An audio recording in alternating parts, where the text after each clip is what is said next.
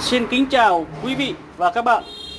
Chào tất cả các bác đã quay trở lại kênh Đức Hiệp Loa. Hôm nay em lại giới thiệu một cái đầu loa và thẻ nhớ, một bộ loa chuyên dụng đi mua bán hàng rong. Hôm nay em test thử một đoạn bài sắt vụn của một bác khách ở ngoài Cao Bằng. Đấy. Thì bác có nhu cầu em là test thử một đoạn và đóng hộp cho bác rồi gửi cho bác xem. Thì hôm nay em sẽ gửi cho bác nhá. Đây là một bác này là ở Cao Bằng hay ở đâu nhỉ? Em xem lại nào.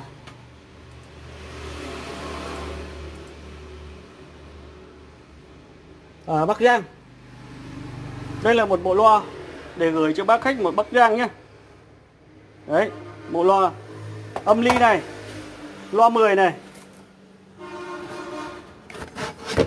Đấy, âm ly này, loa 10 này.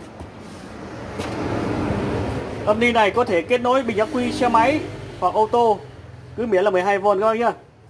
Đấy, âm ly có thể kết nối bằng Bluetooth này, chạy USB này và thẻ nhớ này. Thì đây em một bộ này em đã test thử một đoạn là em thể lắp sẵn bộ thẻ nhớ các bác nhá. Thì cái sản phẩm này là bên em bán rất là nhiều này. Đấy. Thứ nhất là chốt cộng trừ là bình ắc quy này. Đấy, loa thì các bác đấu dây 2 chân 2 ly loa dây nào cũng được. Đấy, đằng trước là công tắc tắt mở này. Nút đỏ của em là tua nhỏ này, nút rửa trắng là bát này và nút ngoài cùng xanh nên là chét. Thì bát chét thì các bác tự chỉnh.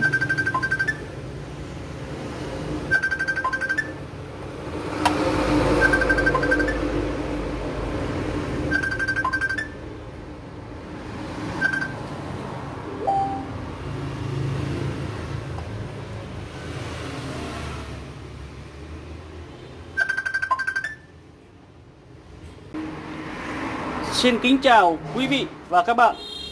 Chào tất cả các bác đã quay trở lại kênh Đức Hiệp Loa. Hôm nay em lại giới thiệu một cái đầu loa và thẻ nhớ, một bộ loa chuyên dụng đi mua bán hàng rong. Hôm nay em test thử một đoạn bài sắt vụn của một bác khách ở ngoài Cao Bằng. Đấy.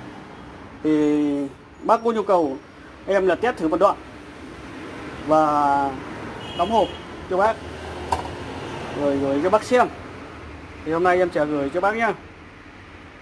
Đây là một bác này là ở Cao Bằng hay ở đâu nhỉ? Em xem lại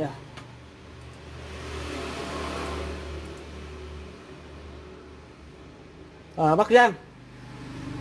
Đây là một bộ loa để gửi cho bác khách một Bắc Giang nhé. Đấy, bộ loa âm ly này, loa 10 này. Đấy, âm ly này, loa 10 này. Âm ly này có thể kết nối bình ắc quy xe máy hoặc ô tô, cứ miễn là 12V các bác nhá. Đấy, âm ly có thể kết nối bằng Bluetooth này, chạy USB này và thẻ nhớ này. Thì đây một bộ này em đã test thử một đoạn là em thể lắp sẵn bộ thẻ nhớ các bác nhá. Thì cái sản phẩm này là bên em bán rất là nhiều này. Đấy. Thứ nhất là chốt cộng trừ là bình ắc quy này. Đấy, loa thì các bác đấu dây 2 chân 2 ly loa dây nào cũng được. Đấy, đằng trước là công tắc tắt mở này. Nút đỏ của em là tua nhỏ này, nút rửa trắng là bát này và nút ngoài cùng xanh nên là chét. Thì bát chét thì các bác tự chỉnh.